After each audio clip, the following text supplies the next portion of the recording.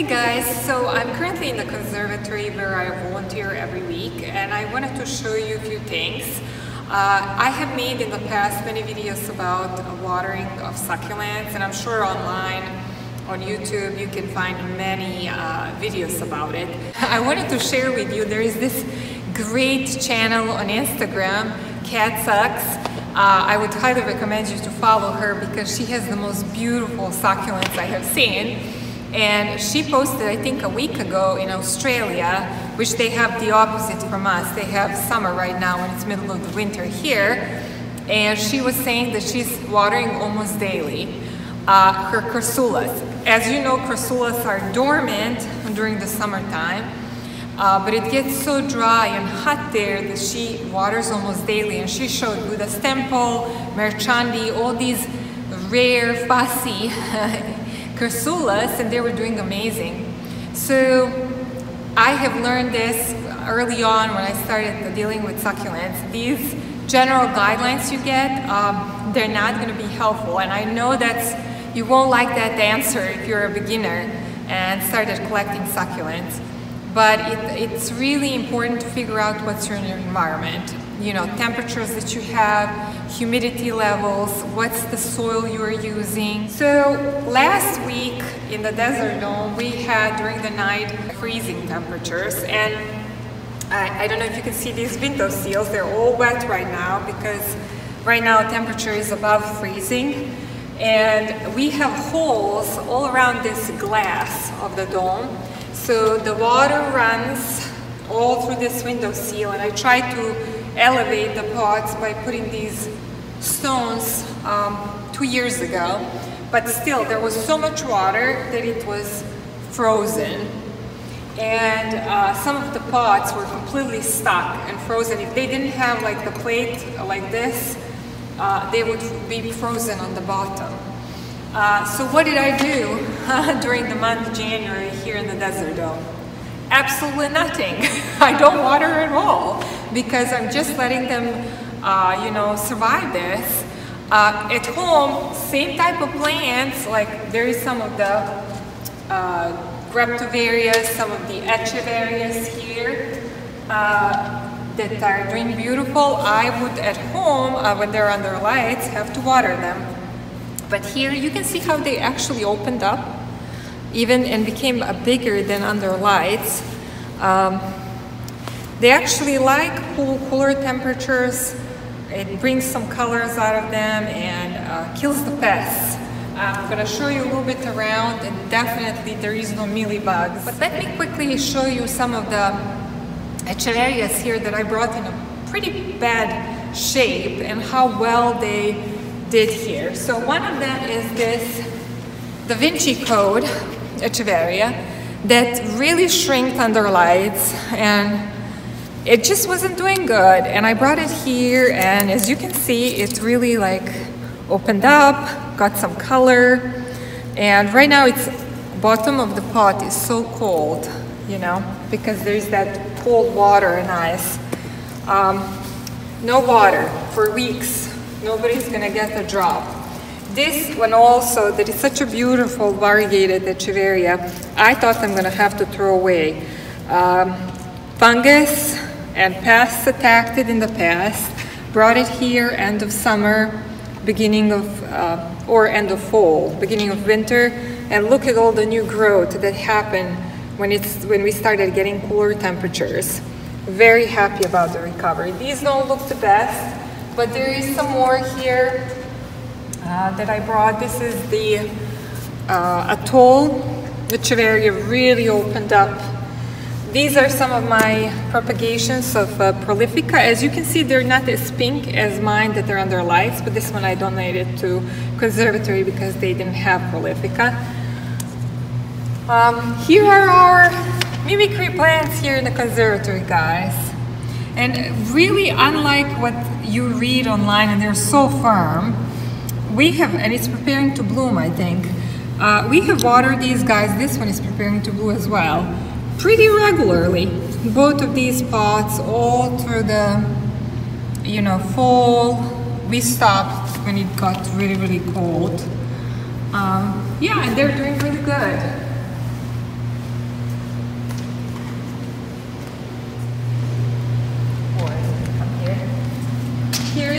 guys, another beautiful looking echeveria, diffractans. It's a shedding echeveria. It has really pretty blooms. This area here doesn't really have much heat, so there is few heaters here, guys. These gas heaters. And when we had that terrible freeze, if you watch my videos about 2 years ago, they never really fixed those. So not all of them work around the desert dome, and those that work, they don't work really well. So we still get the freezing on some of the window seals. We were just lucky this winter. We didn't have super low temperatures, but yeah, otherwise we would be at the risk of losing some of these plants. But I did notice that with echeverias, they can tolerate some of the really low temperatures around the freezing and not die, as long as they're not watered, overwhelmed by dealing with the water. So this is one that I brought here that recovered. It was almost ready for trash. This was one of the purchases from clearance echeverias that I got for conservatory for, I think, just $2 or $1, and it looks amazing. And here is Maurice. Hi, Maurice. Yeah. Aww. Did you miss me? Yeah. All right. Okay, guys, I wanted to show you quickly just a few more plants. There was quite a bit of ice here that melted, but this was echeveria that I donated, Pearl Vandenberg, and it was really attacked by mealybugs during the summer. When I brought it, this wasn't as bad, but then summer came, we had a terrible infestation. Look at how clean it is now when it's freezing temperatures. Mealybugs don't like freezing temperatures, nor this higher humidity. So they're looking really good. And there is some other ones here, like this Magnifica. It does look pale, but I think it's completely recovered. That's the plant that I brought here. Here is Maurice attempting to climb here. He's gonna, I'm so afraid he's gonna knock over some of these plants that I moved from the windowsill. Oh my goodness. There's some more of echeverias. Here are my propagations. I can't remember if this is Superbum, Pentandrum. Oh, he's licking water. Are you thirsty, Maurice? I can check your water bowl. Uh-oh. No. No. Wow. Okay, I'm just gonna move you right now. Okay.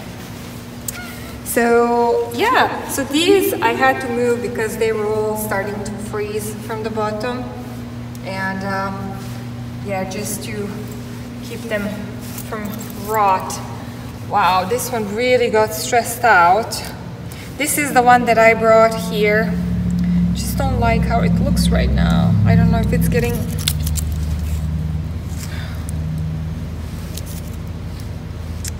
really strange colors here, like it's getting thick. It looks pretty, but I don't know what's going on with it. The leaves are a little soft, but it's a dry soil.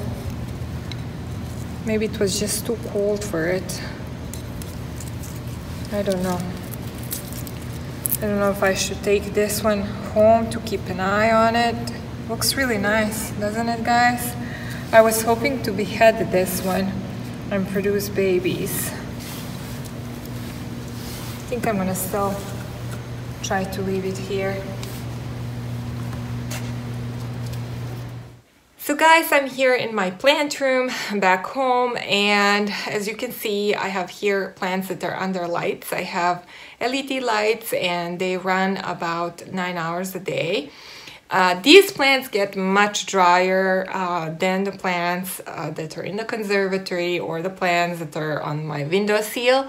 Current humidity in this room is about 35% and temperature is about 23 Celsius. It drops during the night to 19 Celsius, which is about 70 Fahrenheit. Much drier, much warmer, and the soil gets drier faster.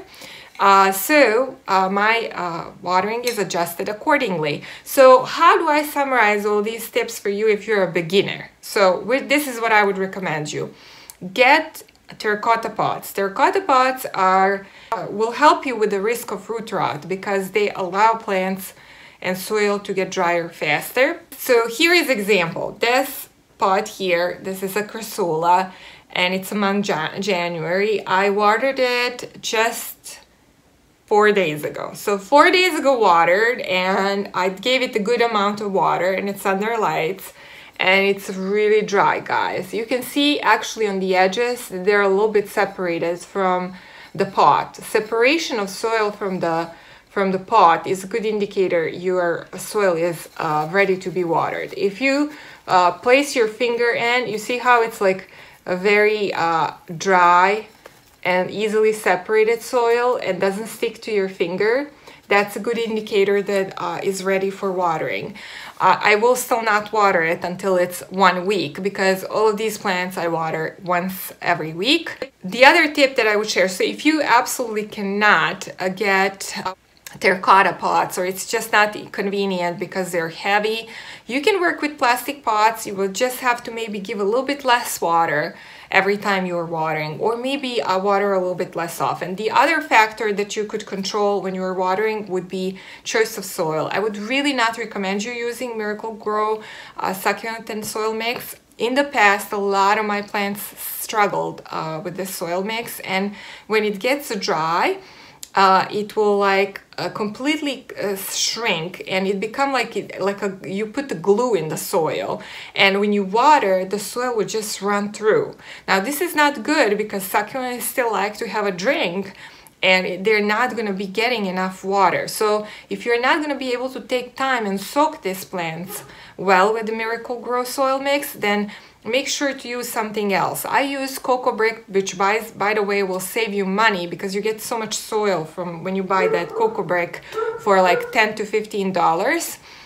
And I mix it 1/3 of that, 1/3 of perlite, and 1/3 of espoma cactus and soil mix. If you're still using Miracle-Gro cactus and succulent soil mix, it's okay.